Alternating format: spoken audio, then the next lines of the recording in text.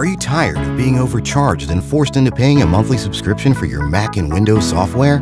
Well, if you are, currently we're having a 50% off discount on all the latest Mac and Windows software, such as AutoCAD, SolidWorks, Photoshop, Microsoft Office, and much more. Our 50% off discount will be ending soon, so be sure to text us "Need Software" to 213-640-9738. That's 213-640-9738.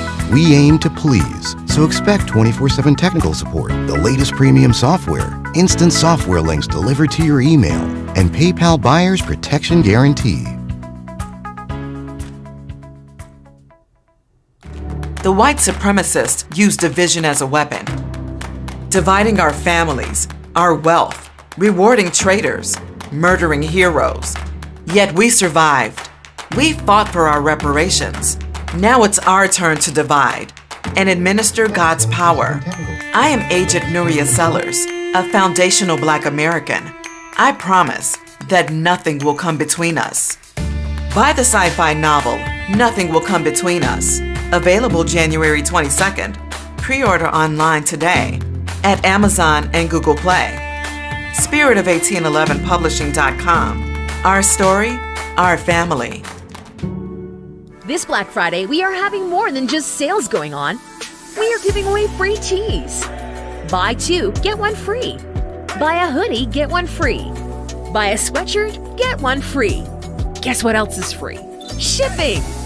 30 Days of Christmas specials start on Black Friday and runs to Christmas Eve. Come see what all the fuss is about at blackeldervoices.com.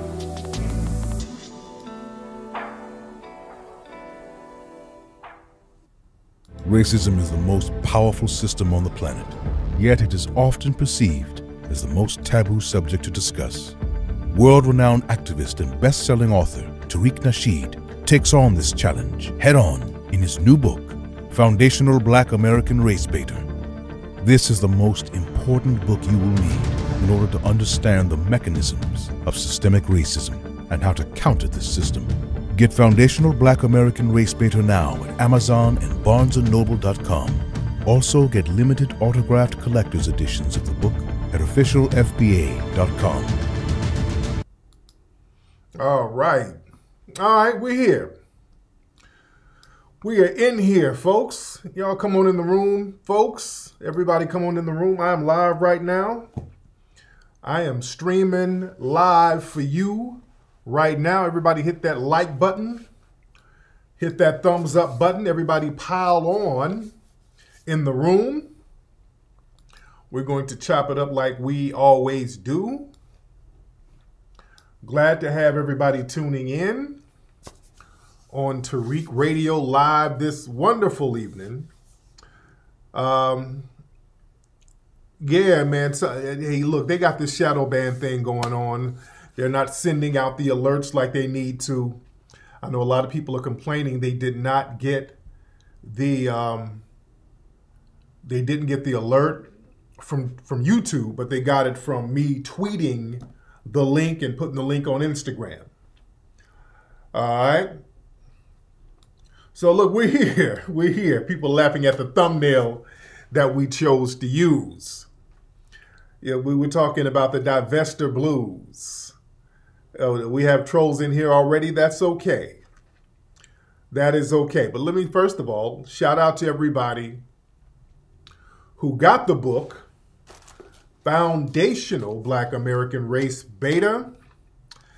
The hottest book out in the game right now, ladies and gentlemen. Shout out to everybody who got their book. People are loving the book, ladies and gentlemen. People are loving the book.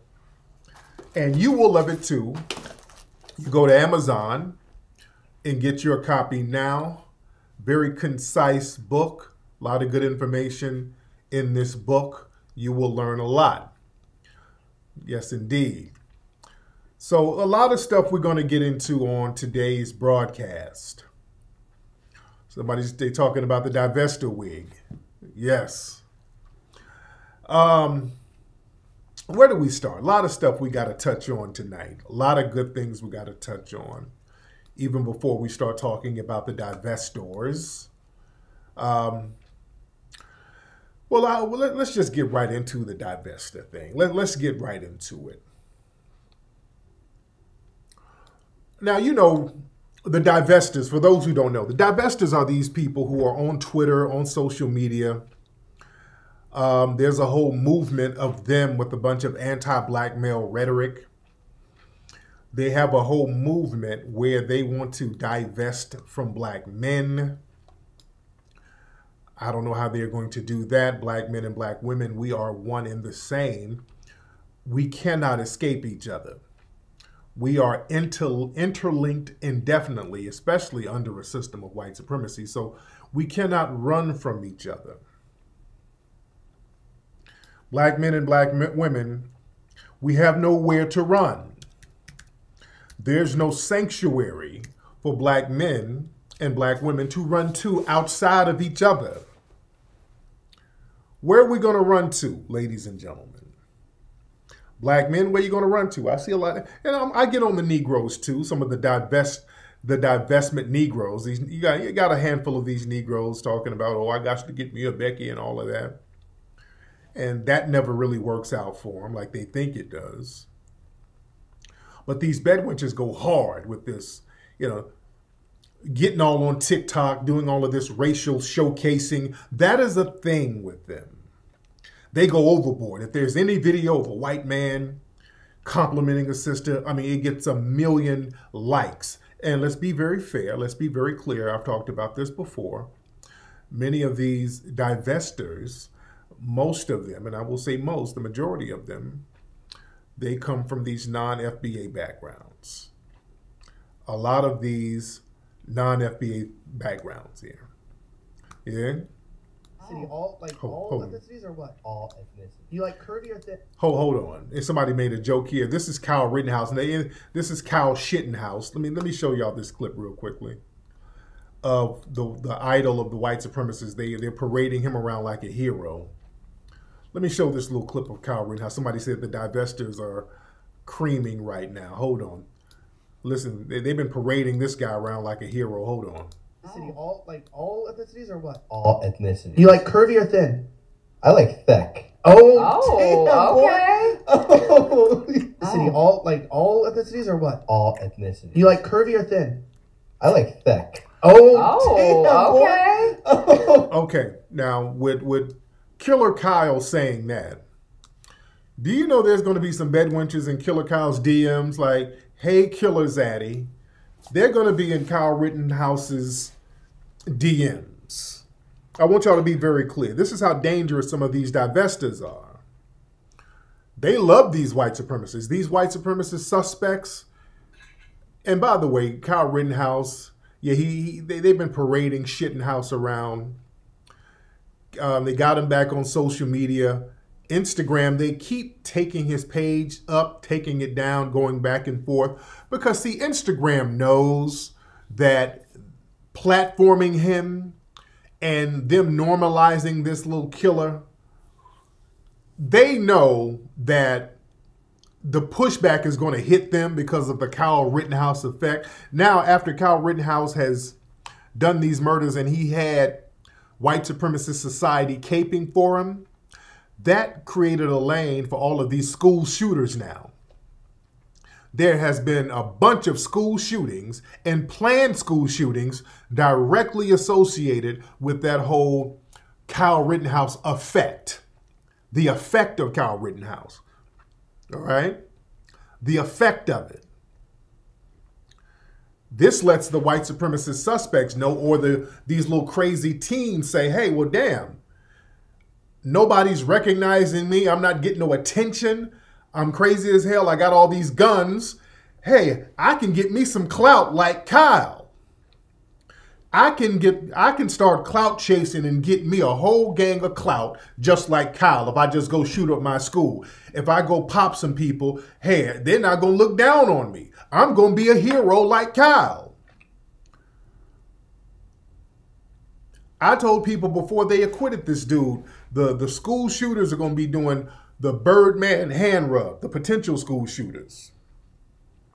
So a lot of these social media outlets, they understand that there's going to be possibly a pushback for them giving this guy a lane, because more people are going to act out because of the Kyle Rittenhouse effect. And it's going to come back on social media. People are going to eventually say, hey, you are platforming this guy, you are normalizing this guy, and you're encouraging this type of behavior. So a lot of the social media companies, they're at a crossroads right now. See, because technically by the law, and the law don't mean shit, law doesn't mean right. Slavery was legal, all right? Let's be very clear. But the white supremacist law, yeah, white supremacy kind of eats itself. That's the good thing about how white supremacy is so corrupt. They eat themselves. So the law said, okay, this guy he should be acquitted. So now Twitter and Instagram and all of these platforms, they don't really have a legal justification to take his page down, because legally he was found not guilty based on the law, even though the law is based in white supremacy. But see, they can't push back too hard on white supremacy, because see, the dominant society, they need those privileges. See, they're in a conundrum right now. They don't know what to do. They've created a monster here, but they can't push back against white supremacy too hard, because one day, if they get caught up in a trial, they're going to need some of those white privileges, some of that immunity from law. That's part of the selling point to white supremacy. How do you sell white supremacy to the masses? When a small group of white people really get most of the money. See, you got to show these poor white people, hey, you're going to get something out of white supremacy too. What you're going to get is when we go to court, or when you go to court, you're not going to fall down as low as the Negroes. All right. Yeah, you're going to be in a trailer park. Yeah, you're going to be smoking meth, but at least we're not going to criminalize you. We're not going to do you like the niggas. All right. So even though you might be out here messing up, we still got you. We're going to make sure you're good. So when you go to court for something, we'll slide that out. You go to court for rape, we'll slide that out. You go to court for meth possession, we'll slide that out. We're not going to give you 20 and 30 years like we do the Negroes. We're not going to do that to you. So that's the selling point of white supremacy. This is why black folks, don't let folks in the dominant society run this game on you where they try to play innocent. What privileges? I don't get any benefits or privileges, buddy. I work hard. I don't get any benefits, buddy. Where's my privilege, buddy? I make $10 an hour, dude. And you got $1 million worth of whiteness. Don't ever let them forget that. They'll try to run that game. Now listen, dude. My grandpa came over here in 1915, dude. He only had $2 to his name, dude. He came over from Italy, dude. My grandpa had $2 and he worked his fingers to the bone. He pulled himself up by his bootstraps. That's how he was able to take care of me and my nana and my family. No, so if my grandpa can do it with no money, how come you can't do it? First of all, your grandpa had $1 million worth of whiteness when he got here. And there were all types of set-asides and benefits for your grandpa when he got here. That's why he got his ass over here with them $2. That's why he sailed over here in the dangerous ocean and got away from broke-ass Italy at the time, because he knew that $1 million worth of whiteness was going to pull through. They heard about it. If you come over here, there's something called white. And you get a bunch of benefits and privileges that black folks work for that you get. Now, in the same time, when your granddad came over here in 1915, remember, that was the height of Jim Crow. Don't ever let them leave that out. That was the height of Jim Crow. Jim Crow, ladies and gentlemen, was an affirmative action program for white people. Don't tell me about your damn grandpa who came over in 1915. Yeah, he came up because 1915 was the height of Jim Crow. That was affirmative action for white people. They were deliberately sabotaging and openly sabotaging black people in their businesses and their towns. In 1915 or whenever your granddad came over, they were burning down black cities. Anytime we got any economic prosperity, the white supremacists would burn the towns down. We think just Tulsa. It was many more than Tulsa. I should have showed my book. I got a whole book talking about all of the racial cleansings and the race riots that they had against black people, where every time we get an economic stronghold somewhere, we get economically stable, the white supremacists would go in, burn the cities down, shoot the people up, lynch people and run everybody out of town, flood the whole town with water. There's a lot of towns in America that were black that's underwater right now. That's another thing they would do. And we got to really get into that, how they would flood black towns, just put them underwater. Remember, they were trying to do that. They kind of did that to a certain degree with New Orleans, with Katrina. You saw how fast they did that? They put New Orleans underwater, and really it targeted the black area.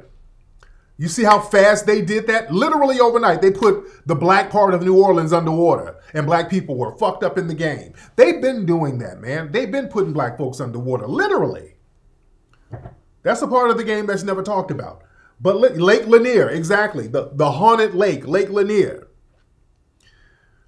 So yeah, your granddad came over with $2, but that $1 million of whiteness kicked in, and your granddad's communities were not burned down. None of those communities were burned down. They were not burning down Irish communities. They weren't burning down Italian communities. They weren't burning down Hispanic communities. They were not burning down Asian communities, because they didn't have a reason to sabotage you, because if they wanted to sabotage you, they would have just not let you over. They could have just said, hey, you just can't come over here. They brought you over to undermine us economically. You understand? They brought you over to undermine us economically, and all these people came over eating off our tax dollars. Remember, they came over not only getting the money from our free labor after slavery. We were black people. We've always been taxpayers, but we never have those tax dollars benefit us.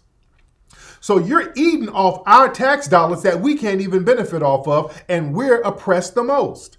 Don't tell me about your damn granddad in 1915. There's a lot you're leaving out. You're leaving out a lot of stuff. You have those home loans that all you had to do is be white and you can get, and that created the white middle class. Black people could not get those home loans. That's why black people were systematically pushed into impoverished situations. They were not doing that with other groups.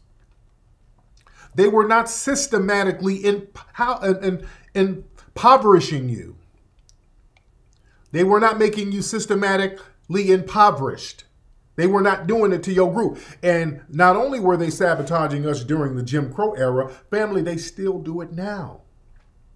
They still sabotage black people and black businesses to this very day. To this very day, if you talk to black business owners, you'll see how black business owners are constantly sabotaged. To this very day. And I'm one of the people who can attest to it. Right now, we're still trying to get the museum, ladies and gentlemen. And this is a great example. There's black folks who went down to buy the Crenshaw Mall. They would not let the black people buy the Crenshaw Mall. They undermined the black people trying to buy the Crenshaw Mall. We tried to buy a few pieces of property out there on Crenshaw, cash in hand. We went in there with cash in hand. I have the money to get the properties down there. They were like, they hemmed and hawed and drug ass. They were dragging ass. One building we were going to get on Crenshaw, we had money cash in hand. We went and did a walkthrough. It was a former bank. It was going to be right across the street where that land we were going to get. And then they put that in escrow. Somebody scooped that up. But right across the street, there was a bank. Would have been perfect, right in Leimert Park. They gave us a price. We did a walkthrough. I got that. I got it. We showed them proof of funds. We showed them the bank accounts. We had that. What you want, we got it. Where do we sign? Boy, they drug ass, would not let us get it. From what I understand, my real estate guy did a lot of research. They're going to, and I said this before, they're going to sell that to somebody making a damn weed dispensary. And they gave it to them for less money than we were giving them.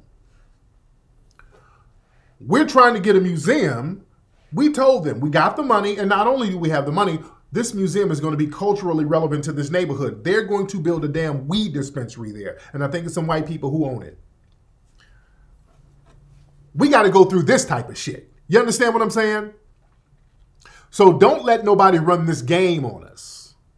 Don't let nobody run that bootstrap game like they're just working so hard and we're not. They're not sabotaged. All right? And I just want black folks to understand this part of the game.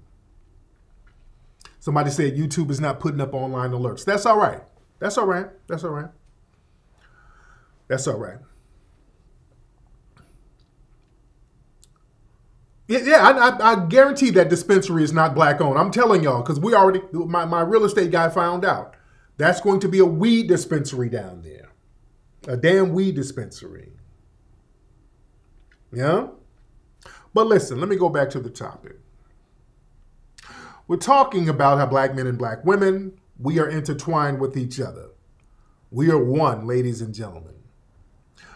One thing that we are not going to do, ladies and gentlemen, we're not going to let the white supremacists play the diversionary game with us. They did that in the 60s, and that had kind of a negative effect going into the 70s and 80s, and it really culminated heavily in the 90s with that Oprah thing, and we talked about that in the Buck Breaking movie. But listen, they want to keep black men and black women divided. When we stick together, when we fight together, we start making waves, we start making moves. When we work and operate as a black family, that's a power move. When we operate as a black family. And I want y'all to understand, a lot of these divesters that we see online, a lot of these women on TikTok, a lot of these women on social media, spreading this anti-black male hate. Oh, we got to divest and go get a zaddy. Oh, we got to get a zaddy, zaddy, zaddy, zaddy. Understand that many of these people are paid ops. We better understand how these folks, the white supremacists, how they're very cunning with the way they get black people. And look, this is why we got to be about economics, because when you are poor or you have a lot of poor people within your group, it's easy for them to be paid off to do some sabotaging. I want y'all to understand how devious these white supremacists are. They have think tanks where they go get people and they pay them to get online to sow dissension. They get people to go online to create this black male-female war. These people are not doing it just to be doing it. Let's be very clear. Some of them are, but a lot of these people are put out here to do that.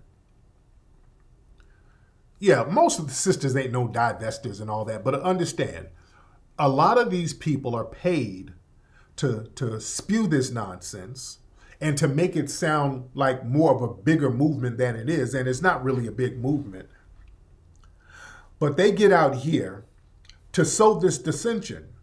And then what happens is that these political parties try to come through on the back end and capitalize off of it. So they get out here and they get these bedwench mammies talking about, hey, we got to divest, leave these black men alone. It's all about us. Us black women got to stick together and get us a zaddy. And then they put out these shows, the Olivia Popes and all that. And they start dangling that carrot at sisters. And then when you look at TV commercials and when you look at commercial and corporate ads, notice a lot of these situations, they got black women with white men. You see, this is coming from the top, guys. This is coming from the top. Almost every commercial you see or every ad you see, it damn near has a black woman with a white man. You know? Hold on. Even movies with kids. Hold on one second. Even movies with kids, like my kids love the Sonic the Hedgehog movie. My kids love the Sonic the Hedgehog movie. If y'all have kids, you guys have seen the Sonic the Hedgehog movie. And they got Sonic the Hedgehog 2 coming out. All right? But if you've seen Sonic the Hedgehog, you'll notice this.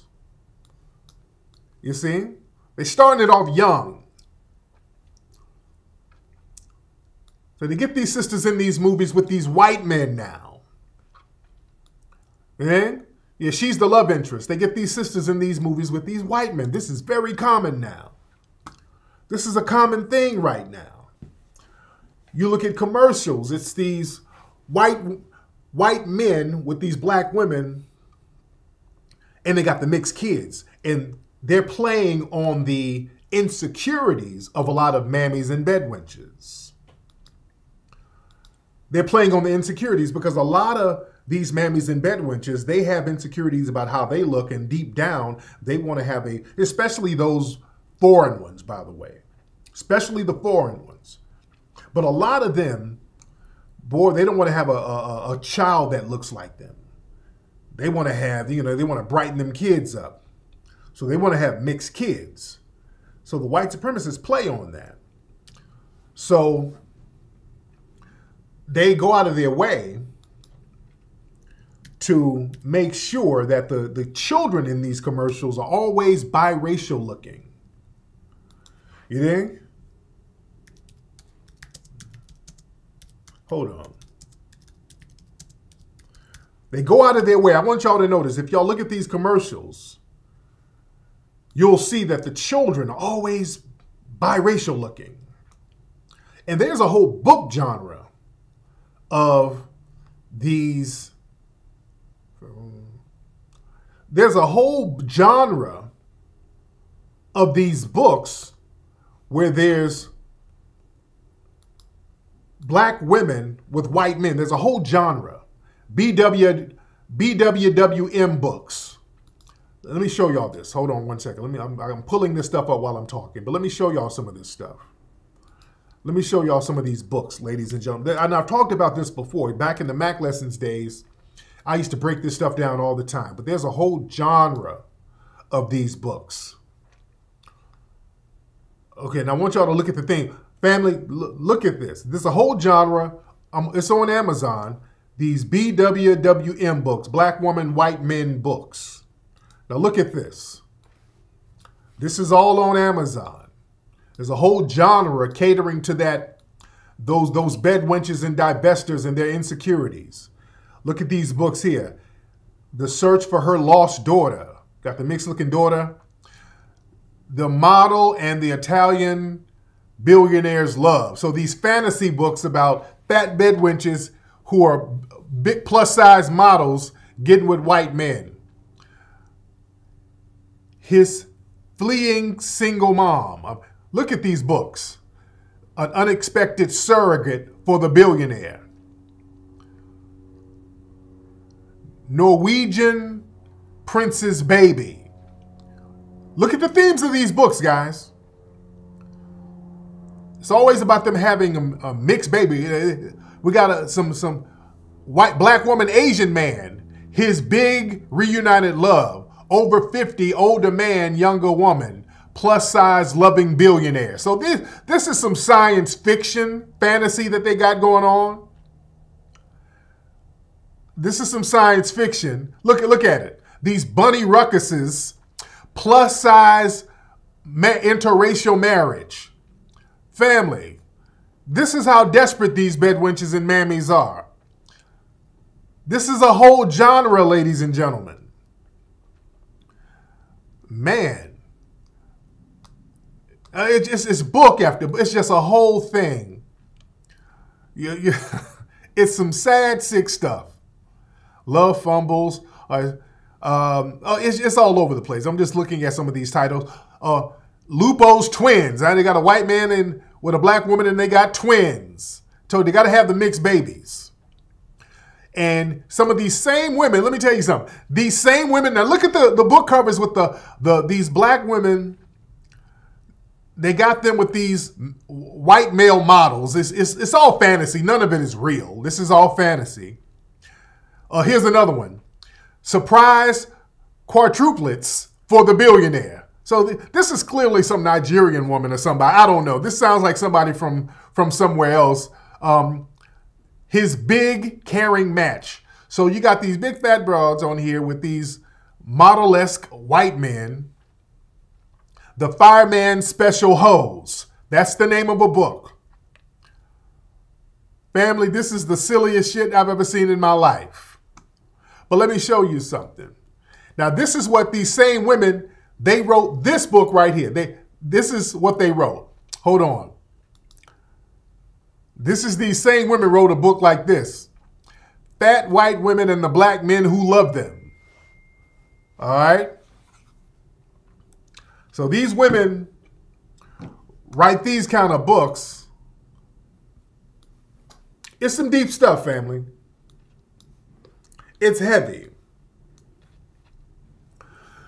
But see, they play on that fantasy. A lot of these women got these insecurities, these fantasies about getting with a white Hispanic or an Asian male so that they can have these mixed babies. And these divesters, boy, they have a lot of disdain for black males because, see, they mad because when they get a black male, they're going to have some black kids. And that's what they really have disdain for. They have disdain for their black kids. They don't want to keep reproducing themselves.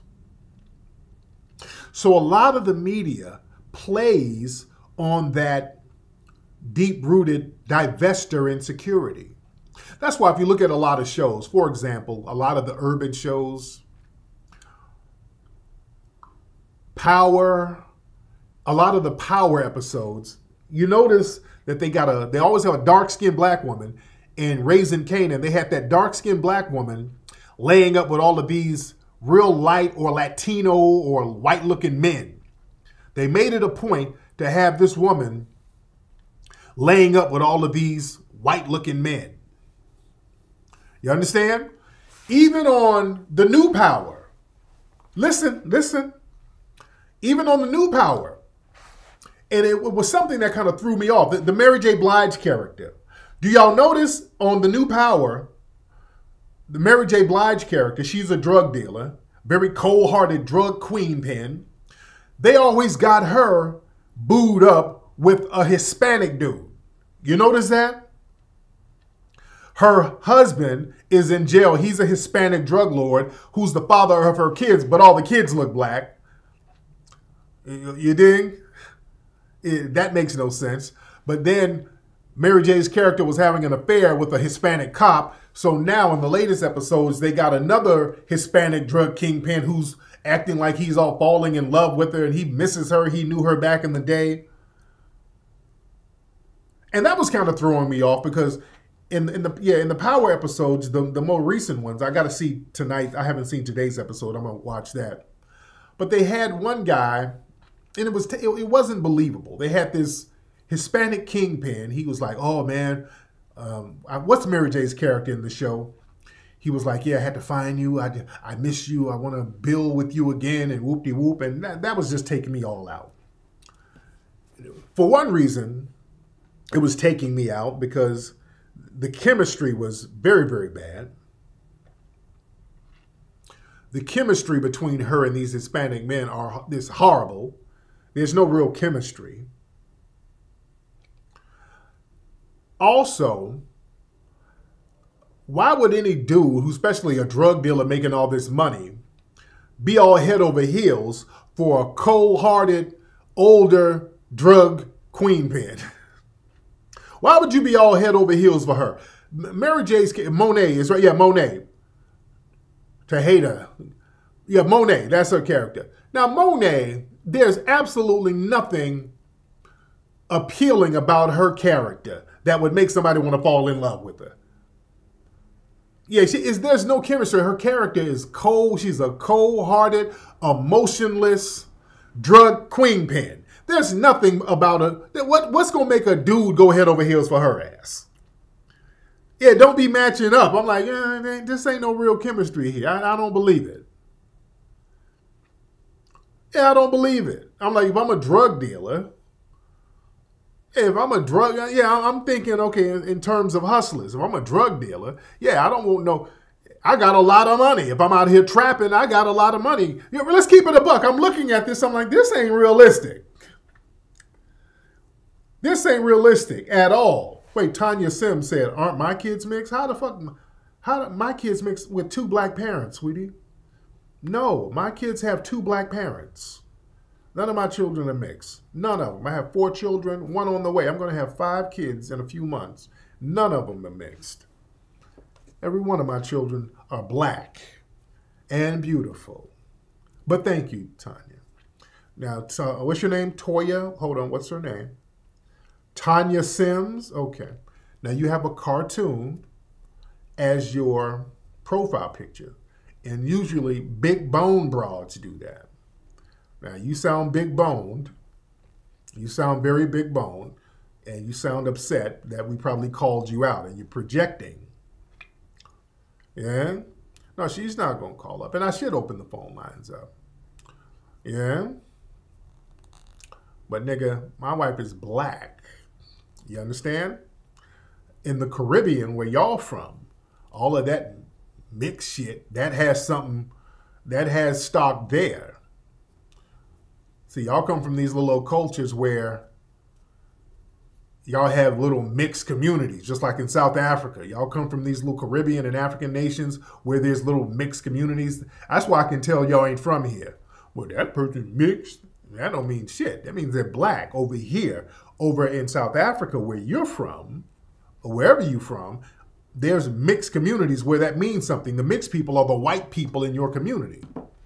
Yeah? So yeah, don't project your tether shit over here. Don't start projecting your tetherness over here. As foundational black Americans, black is black. There is no mixed communities over here. Now, ma'am, I know you're big boned, and I know you want you a zaddy, but don't shoot the messenger. Don't try to bring my wife into it, my black and beautiful wife and my black and beautiful kids. Don't try to bring them into your projection. Oh, wait a minute, he talking about me. I got a baby by a Mexican? Yeah, you just say you got a baby by a Mexican and keep it pushing. All right, ain't nothing wrong with that. Ain't nothing wrong with that. The baby likes collard greens and pinto beans. There's nothing wrong with that, but don't project. Don't project, ma'am. Don't come up here projecting on us. And ma'am, I recommend this book to you. All right? The Big Caring Match. That's your ass on the cover. That is you on the cover projecting, Tanya. You projecting about having a zaddy. Don't you project your bullshit onto me, dear. Okay? We are black over here. We are black over here. You understand? Now, you probably got a poor white man that comes fuck up on you. He comes tap that big ass every now and then. You got a poor white man, you dig, who's smashing every blue moon and leaving your house smelling like wet dog.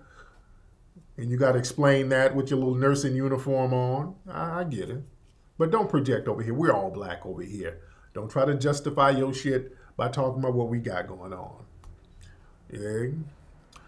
You got you a white man over there who's milking you for meth money. Y'all be going over there. See, there's a big misconception that only the brothers, when they go white, when they get white broads, the brothers be getting the sloppy white women and all that. But then the sisters, they be getting all of these Fabio. No. Stop it. A lot of y'all be getting these dirty, funky, dog-smelling meth heads. You dig? In hopes of getting you a little mixed baby. Let's keep it a buck. A lot of y'all be out here trying to get y'all sleep with anything white. Dirty, funky, old. You're fucking with some old George Burns looking white man. He can't even get it up, and you still trying to squeeze a baby out of Zaddy. Y'all out there giving that pussy up to Bob at the job. Bob at the job, Bob in accounting, the little goofy white man that you done bent your ass over in the parking lot and let Bob get it in after the Christmas party. You know, y'all just had a Christmas party and Bob was hitting it from the bike. Hopefully, you want to get knocked up by Bob. So you can have your little Keisha Cole running around this motherfucker. So don't get mad at me for speaking what it is. Yeah? Don't get mad. See, people, when you start telling the truth, people start trying to project. What about your fight? What about your community and family? No. We still black, motherfucker. It's all black over here. You don't get mad because you let Bob hit it from the bike. Yeah? Bob at the job. Bob then gave you a compliment. Hey, LaQuisha. I was watching some reruns of your MTV Raps. Oh, for real? Okay, Bob. Bob, you giving me MC Search? You say all that hood rat shit y'all talking. Okay, Bob, you giving me, it's giving Vanilla Ice.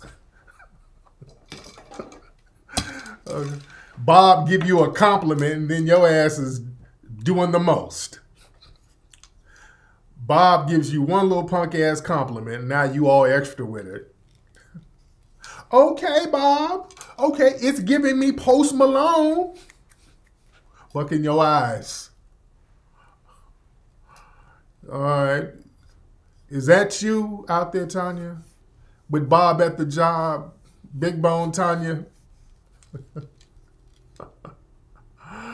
That's all it takes.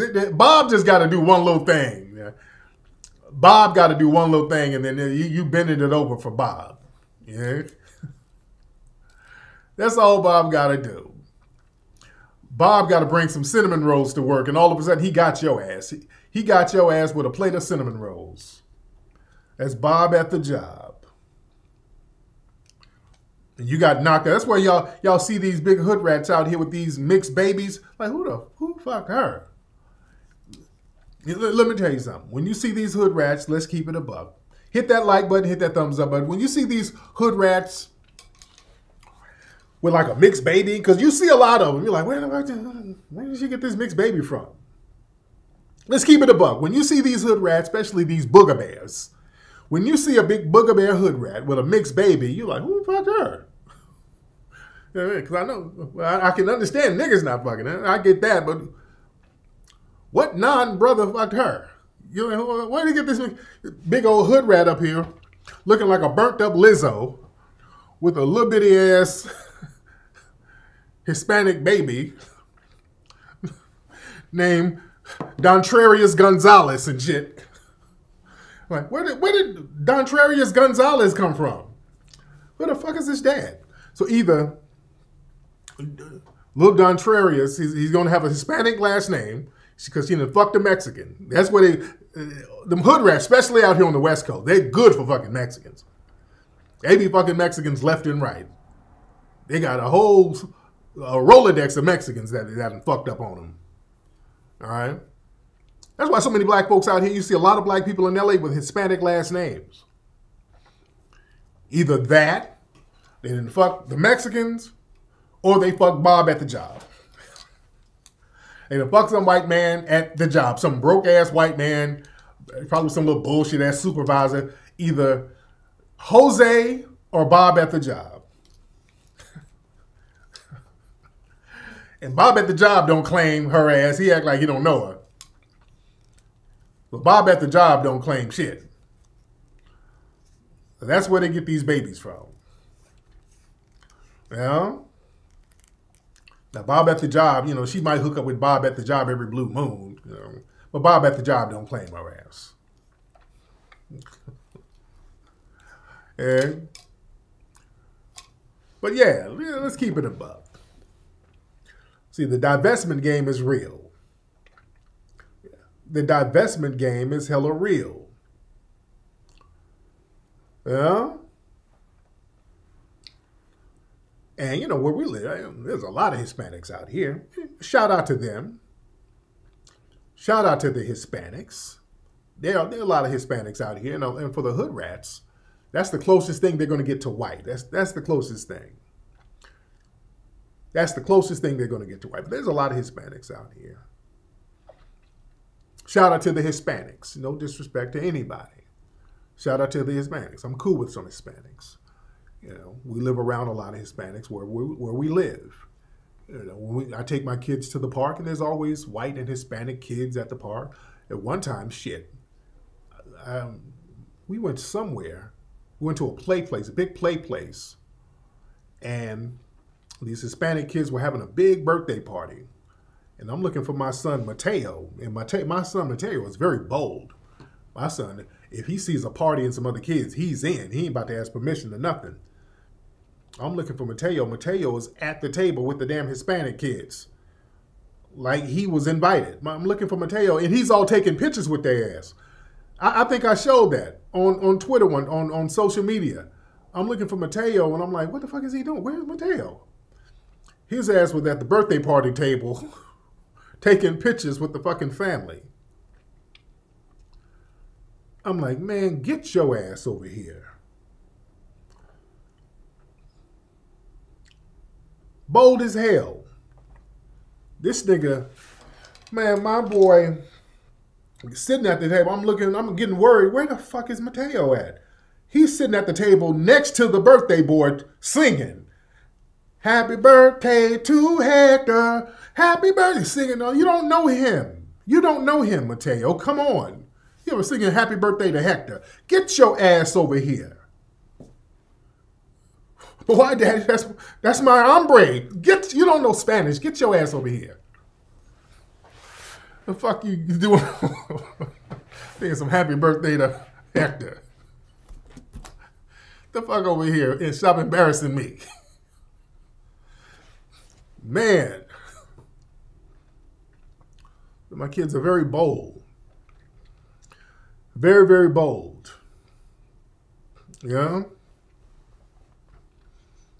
Man. But let's go back to what I'm saying. We're talking about the divestment game here. We're talking about the divestment game. And the divestment game is getting very dangerous at this point. Because per capita, as we see on a weekly basis almost, we see sisters getting with these zaddies and something happens to them. Almost every week, these sisters are getting with these zaddies and we're seeing deadly consequences of sisters with these zaddies.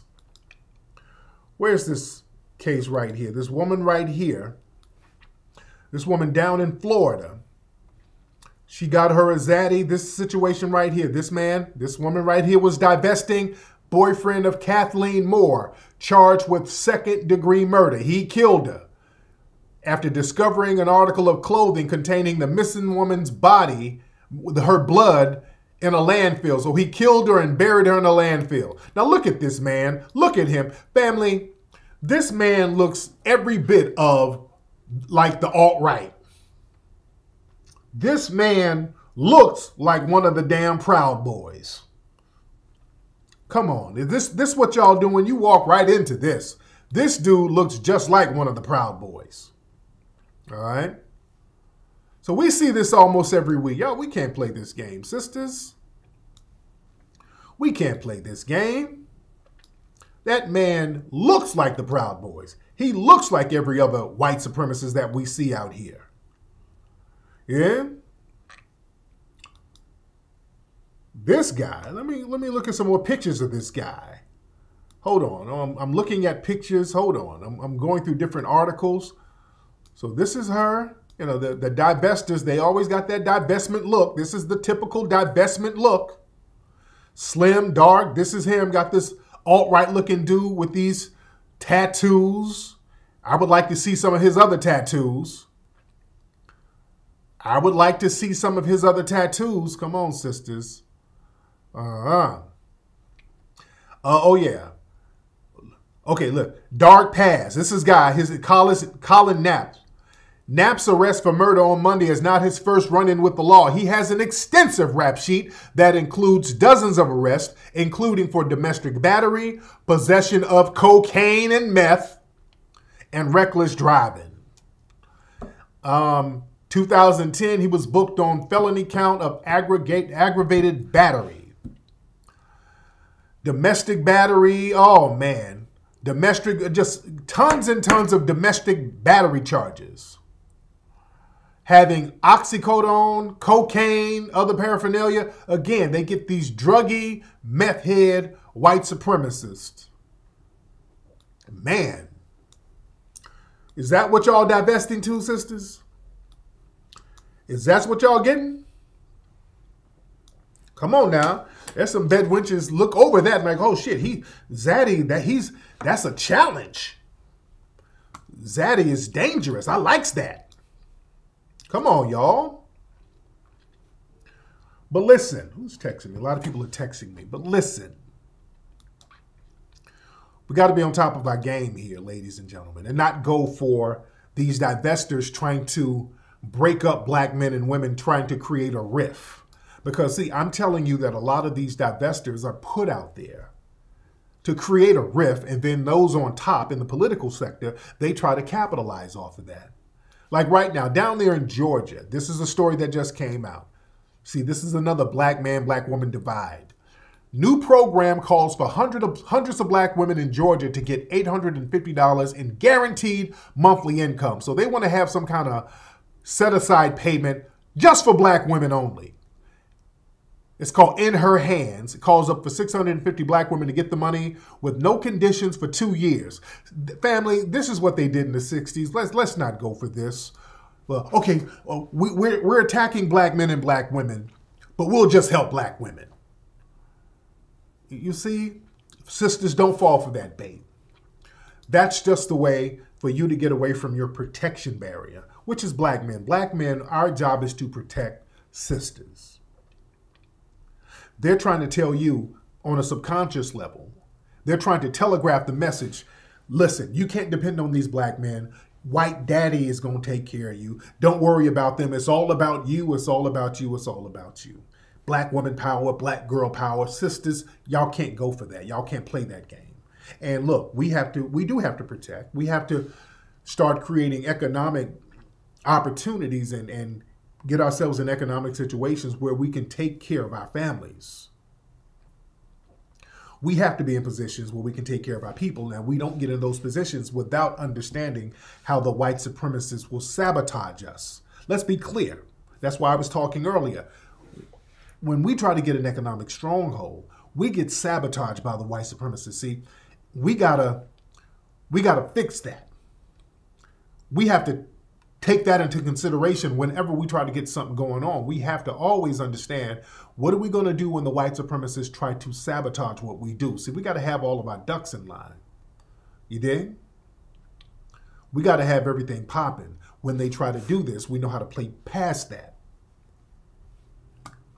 We have to know how to play past that, ladies and gentlemen. And we have to understand now that there are situations where there's some niggas out here, some brothers out here, that's on some killer simp shit too. Not to the degree as these zaddies. Per capita, based on percentages, percentage-wise, ladies, you're more... If you get with one of these zaddies, the odds of you ending up missing is very high. Because there's only a small numbers of sisters dating these zaddies. But every other week, or not even every other week, every week we see these zaddies killing sisters. So the percentage of them harming you is higher. Now, yes, there are a lot of brothers who do sucker shit, and there's a lot of brothers who harm sisters. I'm going to get on that in a second. Yes, they are. They don't get no points. But percentage-wise, the likelihood of you ended up missing when you get one of these zaddies, it's very, very high. You understand? Now listen. Listen. There was a situation out there in Baltimore, something very sad. And I want to play this video, and this video is kind of sad. It's this Negro, this killer simp, this Negro named Jay Black or something like that. He calmly talked about how he killed his ex and how he's going to kill his ex-wife. And this is very disturbing. I almost don't want to play it, but I just want to show y'all something. I just want to show y'all how these killer simps get down. Hold on one second. Hold on one second. Let me show this. Hold on. Where is it? Hold on. Y'all bear with me 1 second. Let me play this for you guys. Hold on 1 second. Come on, where is it? Here it is. Okay, now look at this. This is very disturbing. All right, hold on. Hold on. Yes, but I gotta make it quick. For everybody out there that supported me and really knows what's going on, thank you all. I've been going through a custody battle. I've been going through having my ex-wife say I molested my children and all kinds of craziness. Been fighting for custody for 3 years. So, you know, shit has been real crazy. What's up, Oliver? You know about this. Going through it with my ex-wife, blah, blah, blah. So, started dating somebody new, and she got pregnant. And, we got in a fight. First thing she does is threatening that she's going to do the same thing. Never going to see your kids, blah, blah, blah. It's the holidays, man. I don't have no family, nothing. Anyway, I just did something crazy, man. I just shot my ex-girlfriend in the head, yo. Felt like a dream. Like, I never thought I would be that guy. I can't go to prison, so the person that really started my depression and all of this is my ex-wife. So she next, and then I'm going to do myself too. But I just wanted to say this to people. Don't play with people's emotions, man. Don't lie on these men. Oh, here's my ex-wife right here.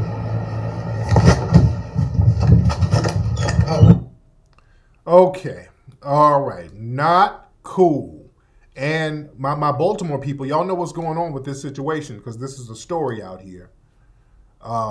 This killer simp killed his wife, killed his ex. Yeah. Not cool at all. Some people are saying that this guy's non-FBA. I can see that. I can feel that. You dig? Yeah. And from what I understand, the children were in the car when this dude did this. You dig? This is a killer simp. And he's talking about his depression and all of this stuff. Now listen, this guy was in the medical field.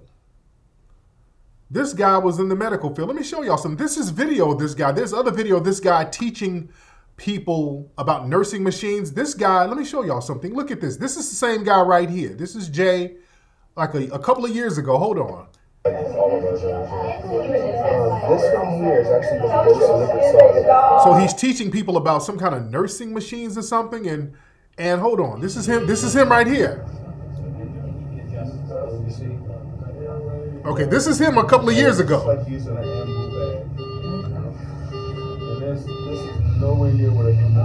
Okay, so this guy. Okay, I want y'all to see something right here. I think he was working for Johnson & Johnson. He was doing something for Johnson & Johnson. That's how much pressure I'm ventilating with. Okay. Okay, so this guy was doing some stuff in the medical field.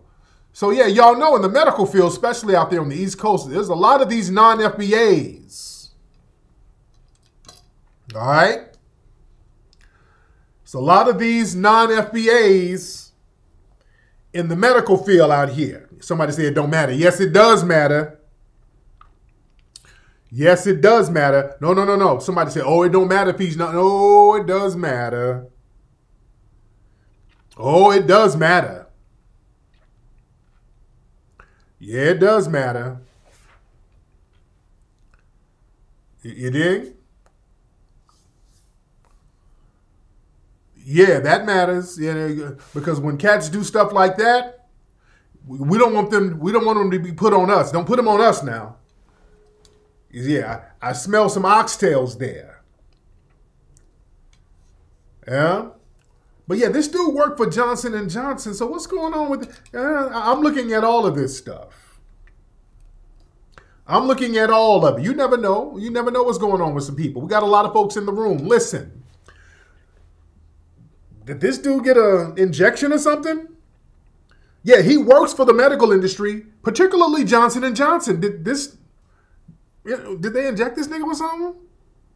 For him to just calmly flip off like that? You dig? This dude worked in the medical industry, dude. And this dude, all of a sudden, he's mentally fucked up and he does this? You understand? Somebody said he's Caribbean. Yeah. So yeah, what's going on with that?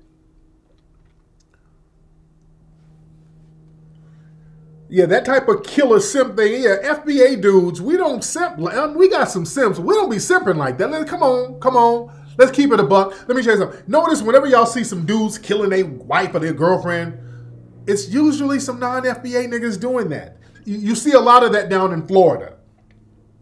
You see a lot of these non-FBA niggas, you done bludgeoned your wife or your girlfriend. These no game having niggas.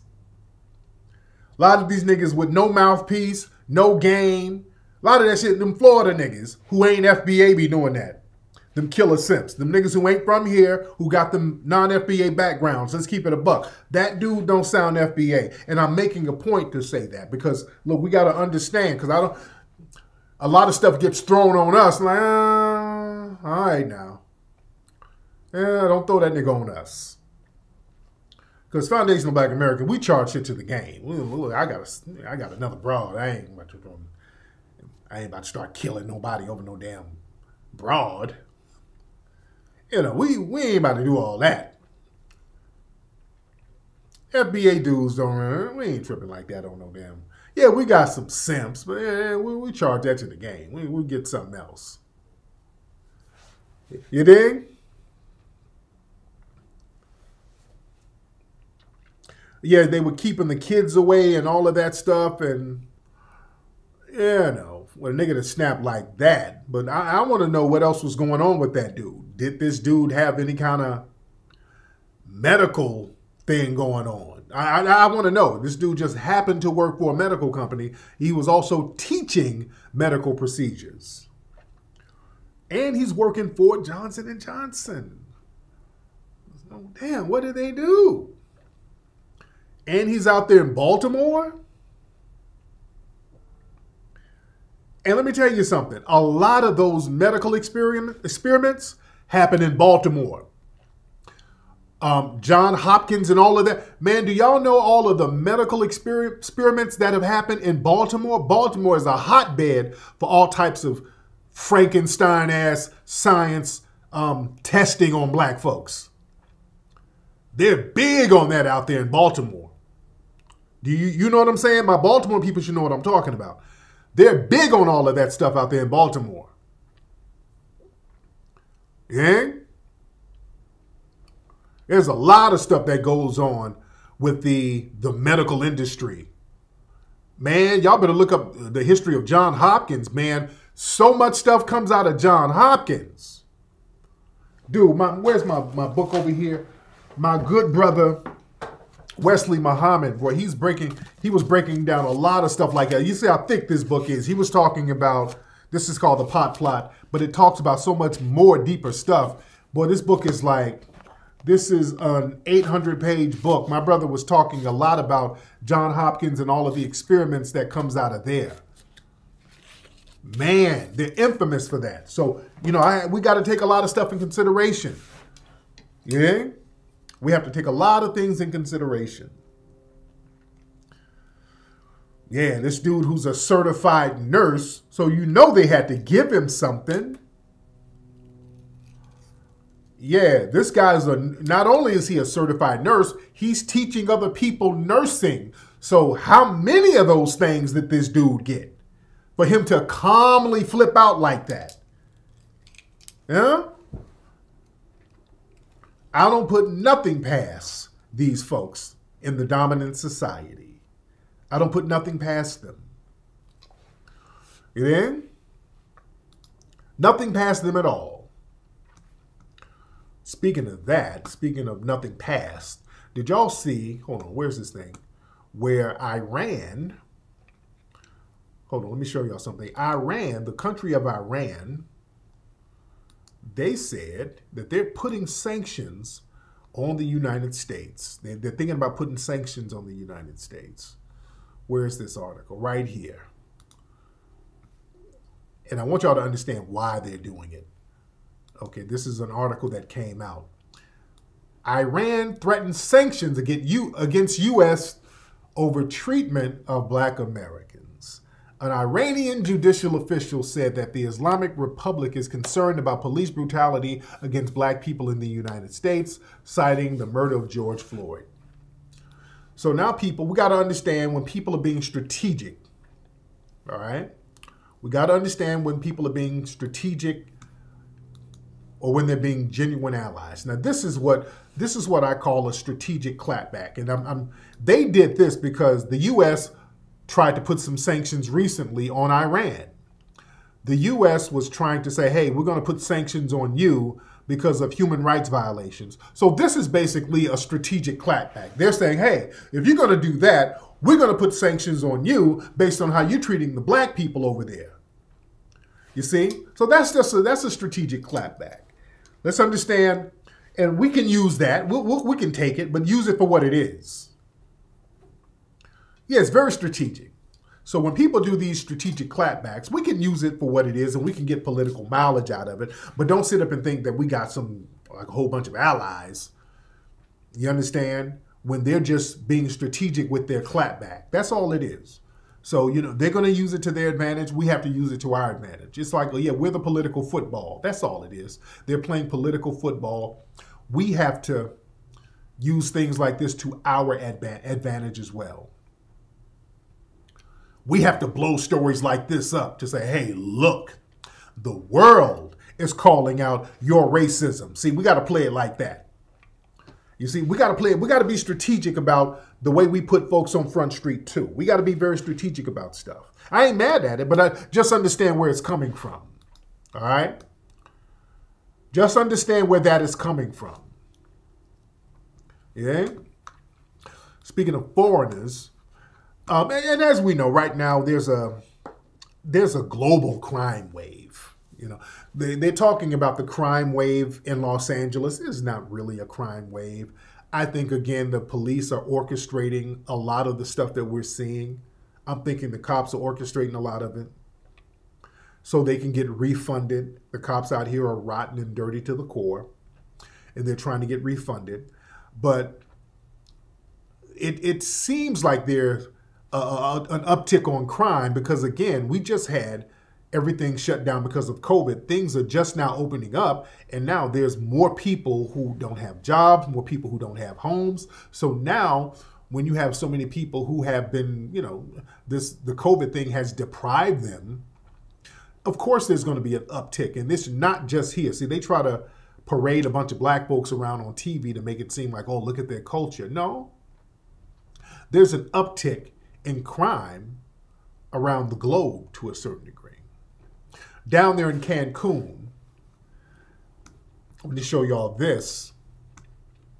In Cancun, you had some of the goons in Cancun, some of them Hispanic gangs, they're running up shooting at resorts up there. All right? Gunmen on jet skis opened fire at Cancun Resort as shootings in region surged. So now, as you see here, they got armed guards at the resorts down there. And some of those resorts in Mexico are popping right now. So yeah, they got the armed guards out there at the resort. Now, what are they doing this for? Now, why are people shooting at the resorts? See, this is a way for some of the goons out there to shake the resorts down. This is the resorts getting shaken down. The goons are basically like, look, our businesses are hurting right now. We need some extra paper. Now listen, break us off some of that resort money. Y'all making a lot of money out here. Let us hold something and we won't shoot your resort up. That's basically what, this is a shakedown. Because there's no reason, what other reason would they have to shoot up a resort? This is them shaking down the resorts. This is the goons shaking the resorts down. Now listen, you're going to have to give us a little monthly bag. Give us about $1 million a month. We see you making a lot of money. Yes, protection money. That's all it is. Listen, give us $1 million a month. We won't shoot your resort up. We ain't going to mess your business up. They understand shooting up resorts, that's going to be bad for business. They're going to lose money. You understand? So listen, let me hold a bag. We won't shoot your joint up. Yeah? Yeah, the streets got to eat. That's all it is. Look, the streets got to eat. We see all these people, y'all, the resorts, Because you go to Mexico, we were just down in Mexico not too long ago. This is extortion. That's all it is. You go down to Mexico, these resorts are popping. Lavish, the resorts are beautiful and popping, but all around is poverty and degradation. It's raggedy around the resorts. Everything around the resorts is raggedy. Yeah? Yeah? So this is a shakedown. Who is John? Who is John? Okay, we got a lot of folks trolling in the room. Shout out to the trolls. Shout out to the trolls in the room. And by the way, trolls, you guys can go to Amazon and get the book, Foundational Black American Race Beta. Very good book. Many of you white supremacist trolls will really like the book. I think you will enjoy it because it speaks a lot of truth about your culture. I think that you will really, really enjoy the book. Very good book about your culture. Where are my Houston people? See, we got to understand how the game is played out here. I want y'all to see this story coming out of Houston where somebody at the Hertz rental car place in Houston, it looks like there's some white supremacists sitting up here calling the police on black people who rent cars, falsely claiming that the cars are stolen so that black people can get pulled over with guns drawn on them. I want y'all to look at this story. This is happening in Houston. Look at this. Customers who rent cars for work or even family trips, and then they get pulled over at gunpoint accused of driving a stolen car. It really sounds too unbelievable to be true, but our Investigates team exposed the problem, and now we're seeing action. Investigator Joel Eisenbaum has the update. Customers right here in Houston tell us they rented cars from Hertz, the car is reported stolen, and the customer is suddenly facing officers at gunpoint or warrants for their arrests. It's pretty crazy stuff. And now the Harris County attorney is getting involved. KPRC2 Investigates has uncovered a troubling problem. Harris County Attorney's Office saw KPRC2 Investigates story and reviewed the documents we posted online. In a statement, the County Attorney's Office wrote, "The Harris County Attorney's Office is now exploring options on how to proceed with these cases. So far, we have highlighted 4 cases connected to Houston, including that of Xander's Pace, who got his arrest warrant thrown out after we inquired. And since our last report, we've heard of at least 4 more cases of folks in Houston facing criminal charges." We're going to post those findings on our website for you. Okay. Boy, that's some cold shit right there. That's cold, man. That is cold as hell. Now, that's somebody up at Hertz, some white supremacists, and I rock with Hertz, but I don't know if I'm going to rock with Hertz after this. I don't know if I'm because I'm a gold member at Hertz. But that's some dirty shit. You got some suspected white supremacists sitting up there working at Hertz in Houston, up here making false calls. It's somebody making a false call deliberately. You understand? Trying to get black people whacked. They understand if they call up and say, oh, hey, there's a black person who stole this car, they know the police is going to come with guns blazing. They know that. You understand? They're using the system against us. They know that. My people, please be careful out there in Houston. My people in Houston, please be careful. We can't rock with Hertz right now. If you're in Houston, you can't rock with Hertz right now. You dig? Hertz, they're going to have to holler at us about that so we can fix this. Yeah, this is another form of swatting. This is another form of swatting. So my Houston people, see, the mainstream media, they ain't going to put it out there for you like that. We got to start looking out for each other when these local stories start popping off. We have to know how to let everybody know to be careful out here. That's a very dangerous thing. You understand? Sounds like somebody at Hertz got some kind of law enforcement connection. Because see, these white supremacists, they all work with each other. and they've deputized some of these civilians. They all work in conjunction with each other, ladies and gentlemen. They work with each other. That's why they've deputized Kyle Rittenhouse. That's why they're parading him around. There was a cop out here in LA. He just got called out, a veteran cop who was selling pro Kyle Rittenhouse shirts. Kyle Rittenhouse was working with police. You got these Gestapo units who are deputizing these Kyle Rittenhouses and all that out here so that when they go out here killing people, the city won't be on the hook. You see? This is why they're parading them around, because they want to telegraph, we need more of you guys to be deputized off the books. We need more of these off the book deputized guys to do the killing for us. So if you get caught, the city won't be on the hook. The governor won't be on the hook. The police unions won't be on the hook. You understand? That's why they're making such a big deal about making Kyle Rittenhouse a big hero. That's why law enforcement, and they're all embracing him. And that judge knew what was up. That judge knew what this was about. So we have to understand how the game is played out here. We have to know how this thing works.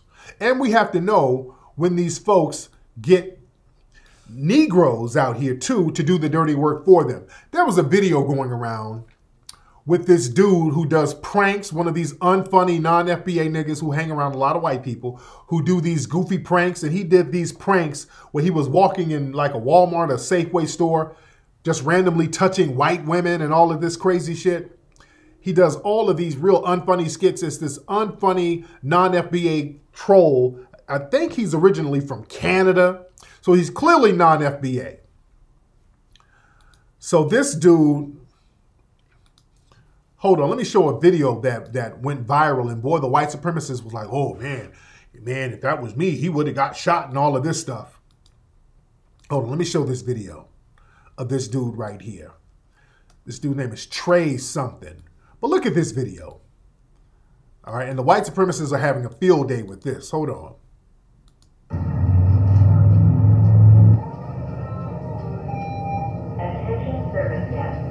Hi. Hi, why are you touching me? Because you smell so good. Okay, no thank you. Can I maybe smell you?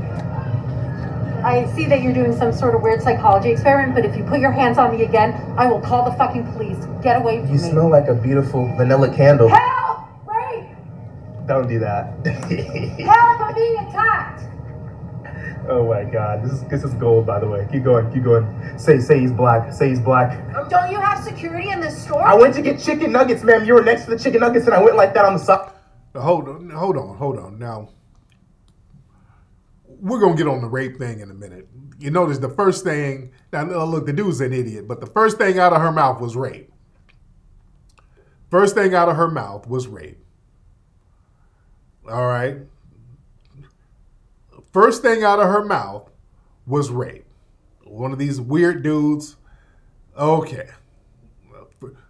Don't miss that. Hope you don't miss that. But the first thing she yelled was rape. Okay. Well, let me play that again.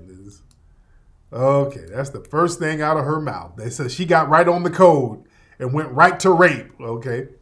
Oh, my pussy is in there. Oh, so somebody's trying to get my white pussy. Okay. All right, lady. All right. Hold on. I will call the fucking police. Get away from me. You smell like a beautiful vanilla candle. Help! Rape! Don't do that. Help! I'm being attacked! Oh my God, this is gold, by the way. Keep going, keep going. Say he's black. Say he's black. Don't you have security in this store? I went to get chicken nuggets, ma'am. You were next to the chicken nuggets, and I went like that on the side. I didn't even touch you. So he grabbed my body. What body?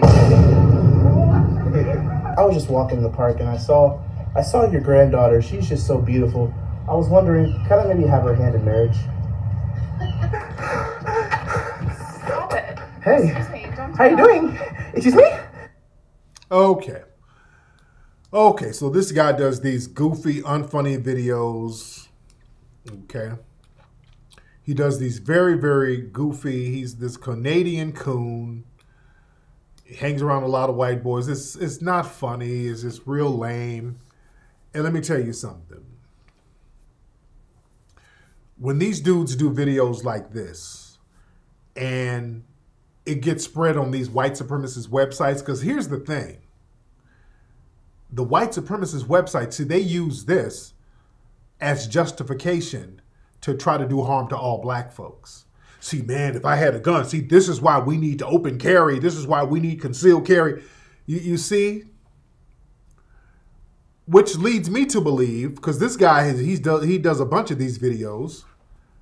Hold on. Let me show y'all something else about this guy. This guy does a bunch of videos like this. Hold on. Hold on 1 second. Now, what's this guy's name? I forgot what this coon's name is. Now, what's the guy's name? What's his name, guys? Somebody in the room help me out. What's this guy's name? I forgot this nigga. It's Trey Collins or something. What's this guy's name? Help me in the chat room. He's a Canadian coon. What's his name? Somebody help me with his name real quickly, because I forgot his name. I had his name earlier, but I forgot the dude's name. Hold on. Hold on. I think it's Trey Collins. Hold on. Hold on. Is that it? Damn it. Hold on. I know he's the corny nigga, but hold on.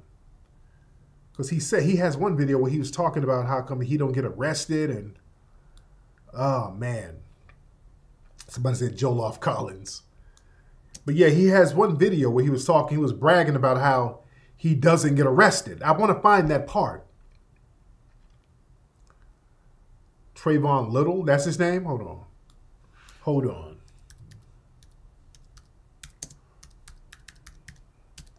Hold on.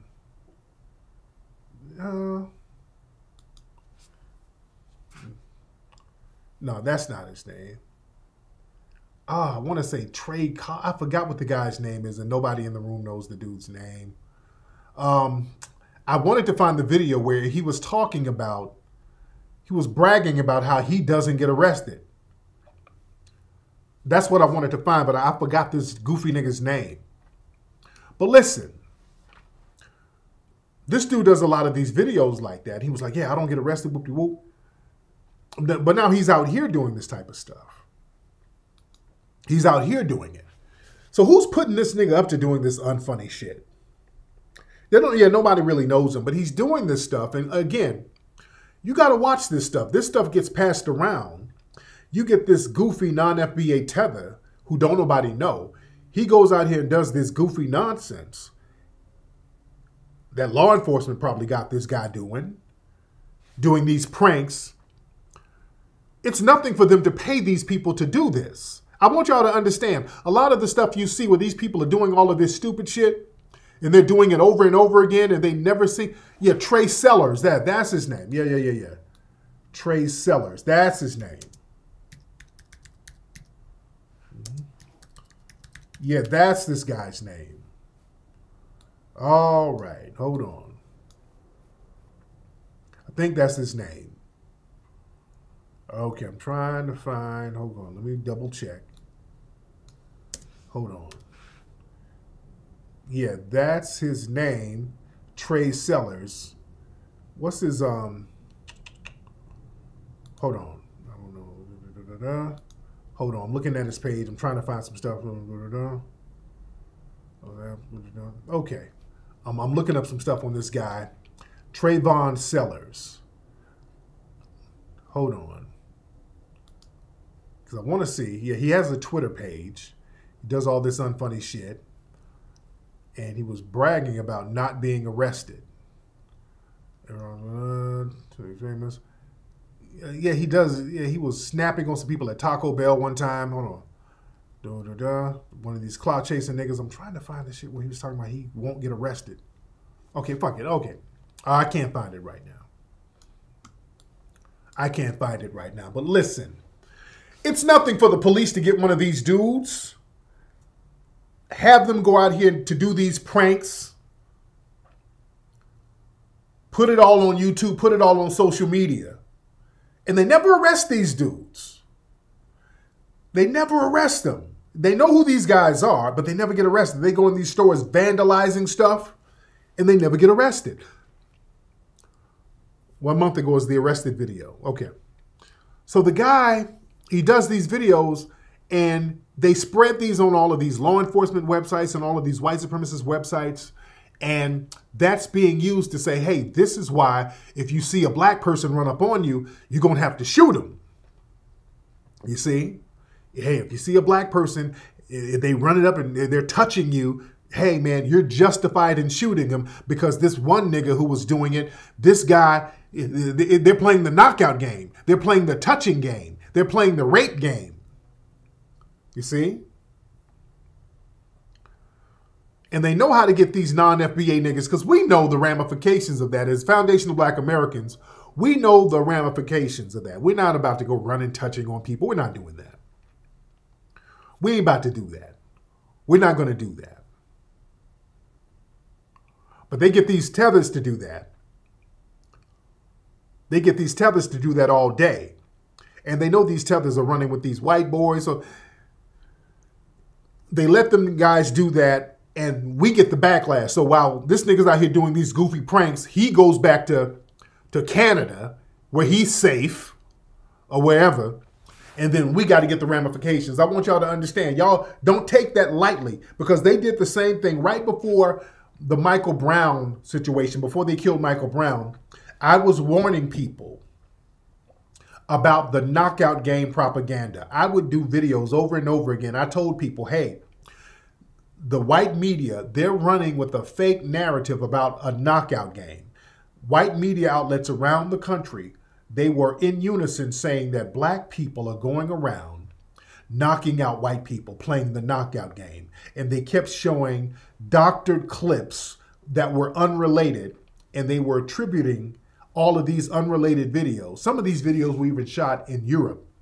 But all of these videos where black people were randomly assaulting white folks, they centralized it and said that black people got together and decided on playing a game that we're doing nationwide, which was complete propaganda, but it worked because right after they did that propaganda, and I kept warning people, I said, family, something big is coming up. Family, y'all keep your eyes open. They're doing this for a reason. Right after they did that, they killed Michael Brown. They killed Mike Brown.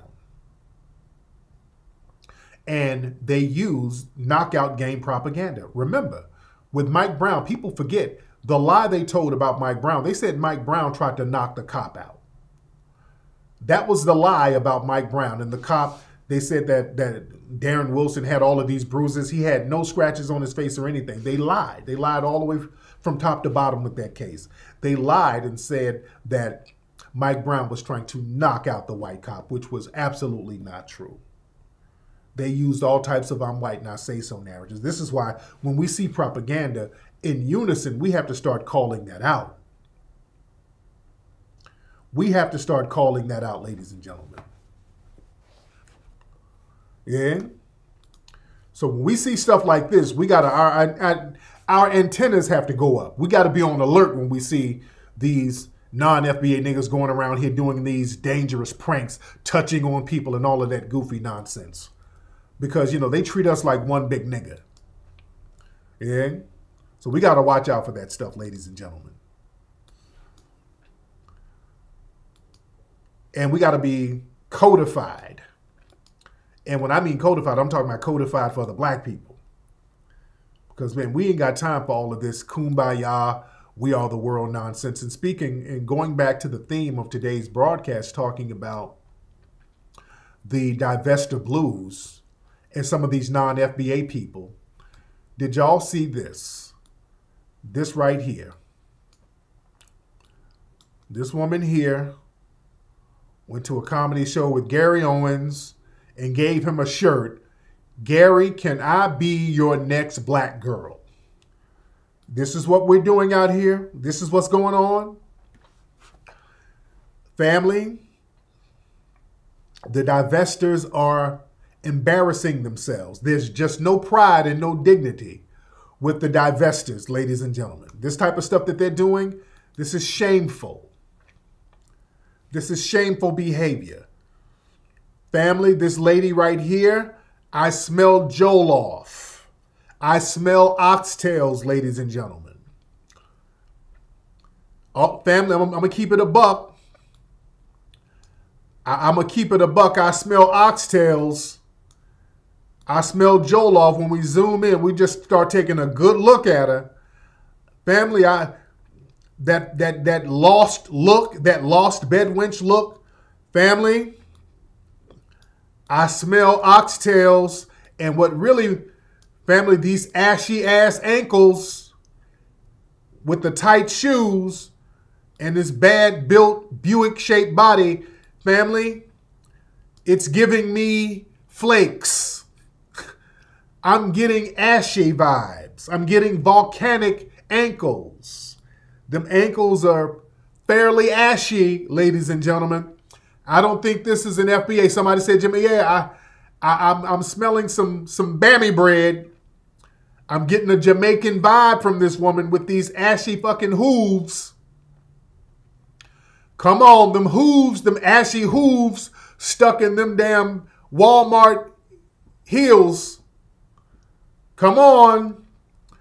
FBA women usually go out the house, they gonna lotion them ankles down a little bit.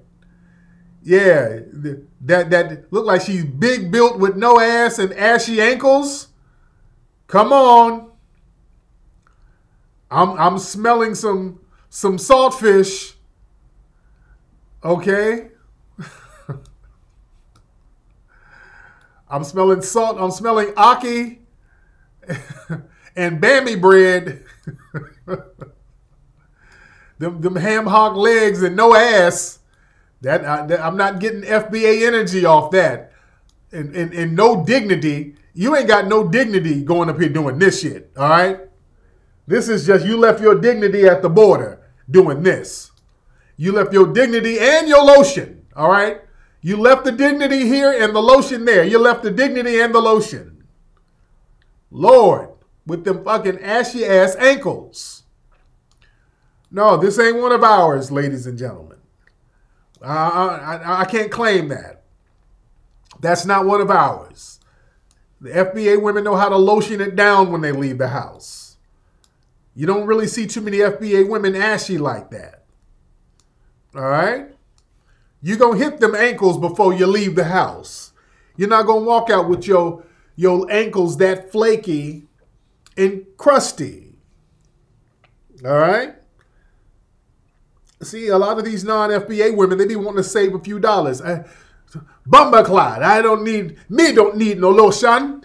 Me don't need no lotion. I got money for other things. I got money for other things than lotion. Yeah, y'all be trying to cut corners. Y'all non-FBA, y'all trying to get other things with the money. I don't want to get lotion. Bumberclot. The sisters are going to be like, nah, I'm going to get me some cocoa butter. I'm getting some cocoa butter for my damn ankles. Yeah, a lot of y'all non-FBA women, you need the lotion. The money for the lotion can be used for other things. I can get more bundles for me braids. Oh, y'all don't want to. Y'all trying to cut corners. Yeah, y'all be cutting corners. Y'all like, the non-FBA women, y'all be holding on to money a little bit too hard. Y'all hold on to the money, so y'all be negotiating. If I get breads, I want to get lotion. If I get 2 more bundles, I can't get me lotion. If I get me lotion, I will not have the edges. So you had to make a choice, either lotion legs or no edges. Edges, no lotion. So you got to negotiate. So she clearly chose edges. She needed edges more than lotion. Oh, y'all be negotiating. That's why we can tell those non-FBA foreheads and hairlines. See, y'all hold on to money real tight. Y'all have a scarcity mentality a lot of times. So money, boy, you got to hold on to that shit. You know, you got to do without one or do without the other. That's why these kids see what happens. Y'all be having these non-FBA hairlines. We can tell you got a non-FBA hairline. We can tell because your shit is pushed back and you hella young. When you real young and your hairline is fucked up, because what happens is your family, when you were a kid, they wanted to save money. They didn't want to go pay the $10 to get you a damn haircut. So they wanted to do it themselves. They sat up here. Your dad sat his black ass up here and cut your hair, not knowing what he was doing. He pushed your hairline back. And y'all got to understand, when y'all start fucking around with kids' heads, pushing their hairlines back, you mess their hairlines up. And the shit don't really grow back like it's supposed to. Your dad... Shut up, little nigga. You will not go to the barber shop. I cut it. I cut your shit. And your dad is zipping your shit back. So now you're 23 years old, looking like George Jefferson. So they didn't mess your hairline up because they wanted to save $10 a week. No, fuck that, nigga. The $10 can be used for food. So, you know, they using the $10 to get a gang of ramen noodles. So they sacrifice your hairline to eat. So now your hairline is janky. Yeah? Yeah? Yeah, they cutting your hair with a rusty-ass razor. They ain't gonna buy a new razor. They real cheap. Your family's real cheap. Now, fuck a new razor. I know it's rusty. It got that job done. You know, they cutting your shit with a razor and the razor rusty. So now you got gangrene all on your damn hairline. Your hairline is janky as shit. Yeah. Stephen A. Smith, look at his hairline. He's Caribbean. Case in point, look how fucked up Stephen A. Smith's hairline is. He's from the Virgin Islands. All right. Case closed. He's from St. Thomas. Look at that hairline. Yeah. But listen. Yeah. Listen, but we got a lot of janky behavior going on out here. Even we got some of our FBA folks on that bullshit. What's that dude? Joe Madison, that's his name. There's a brother named Joe Madison. He's on Sirius. He's one of these Democratic shills. So you got this dude, Joe Madison.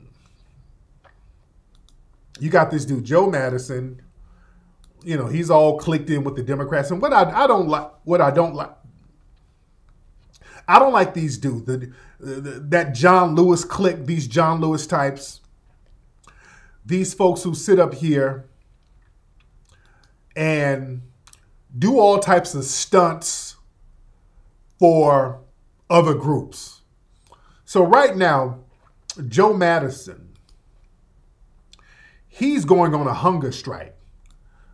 Joe Madison has been out here going on a hunger strike for voting rights. And the voting rights is really for non-immigrants. I mean, non-citizens. It's for these immigrant groups. The voting rights they're fighting for is for these non-citizens who can vote, who can get the right to vote, which is what's happening in New York. So you get these Negroes out here, these Boule Congressional Black Caucus Negroes. This is him. I've lost over 20 pounds on my hunger strike for voting rights. Starting today, I intend to take a photo every week while I continue to sacrifice my body for democracy. Starving for voting rights. Protect the vote. Voting rights now. So understand, these niggas don't do none of this. They ain't starving themselves for reparations for black people. Okay? They're not starving for reparations. They're not sacrificing their bodies for black people at all. John Lewis would do all of these theatrics for Hispanic groups and the LGBT. He would have chained himself to the floor. Remember when the gay nightclub got shot up? They're sitting on the floor having a sit-in for gay rights. I'm willing to get beat so that they can open their pussy like we open up Selma, you know. So he's willing to get beat up for all of these other groups. All of these bootleg Negroes, for Hispanics, for the white LGBT, boy, they'll sacrifice their body and everything. They won't sacrifice a damn thing for us. Somebody said he's starving for stupidity. But he's taking pictures of himself starving. Let me show y'all the picture he put up. Hold on. Let me show y'all. This is the picture that Joe Madison put up. This is Joe Madison. He's going to take a picture and post it every day. This is Joe Madison showing off his little starving body. Hold on. This is Joe. Hold on. That's Joe looking like a moist sugar daddy. This nigga look like he's thirst trapping for Jussie Smollett. Nigga, you doing the most, brother. Brother, you look like you about to give conjugal visits to a mafia member. Nigga, if you don't stop, there's no honor in this, Joe. We ain't co-signing this, Joe. You looking like you updating your Christian Mingle profile. You thirst trapping, brother. This nigga's thirst trapping. Old ass, hungry little old body. Put your clothes back on, nigga. If you're gonna do all this, do it for some black folks. Do it for some black rights, nigga. You out here campaigning for Bussy, look like, man. This look like you in the same hotel that Andrew Gillum was in. Looks like the same sheets. I'm checking for Bussy stains on that sheet, Joe. Now, you too old to be doing all this, Joe. That's too much. Starving for votes. Nigga, you starving for Boochie Cat. This is moist, my nigga.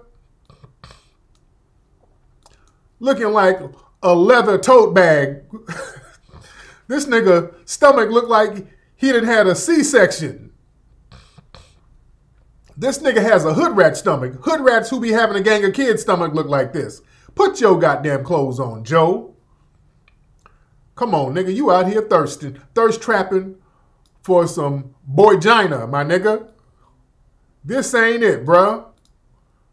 Why all these boule Congressional Black Caucus niggas always got their clothes off? Him, Roland, they always got their clothes off or booty tooted up somewhere. Come on, nigga. This is supposed to be our black representation. You see, representation don't matter. Policies matter. I don't want niggas like this representing me. I don't want niggas like this representing me at all. This is pathetic. This is pathetic as hell. Look, just one more time, look at this nigga. This nigga look like he about to go get an abortion. Just looking pathetic. Bussy gang, bussy gang. Come on, Joe, and all of y'all Democratic shills. Y'all doing the most. See, that's why I don't go for that representation matters stuff. It doesn't matter. What matters is people putting together policies for foundational black Americans. You see? And when it comes to us, we always got to be lumped in with all of these other groups. See, I ain't doing that. I ain't trying to be lumped in with all these other groups. I'm not trying to be lumped in with other groups. We're going to have to start saying, as foundational black Americans, we're going to have to get policies specifically for us. We got to get policies specifically for our needs. Our so-called representation, boy, they don't put it on the line for us. When it comes to other groups, they'll make a damn fool of themselves. You understand? So yeah, representation doesn't matter if there's no policies that's going to represent us. A lot of folks in here, hit that thumbs up button, hit that like button. But yeah, when they start talking about, well, we're not going to give you black folks nothing. When we say, hey, we need tangibles. Okay, look, what we'll do, instead of tangibles, we're going to give you representation. So what we'll do, we're going to hire a lot of black people. So that's going to be your reparations. And these are the niggas they hire. All right? They're going to hire, this is supposed to be our representation. Bussy Wonderland. You dig? Hold on. Hey. Yeah. Bussy Wonderland. Yeah, yeah.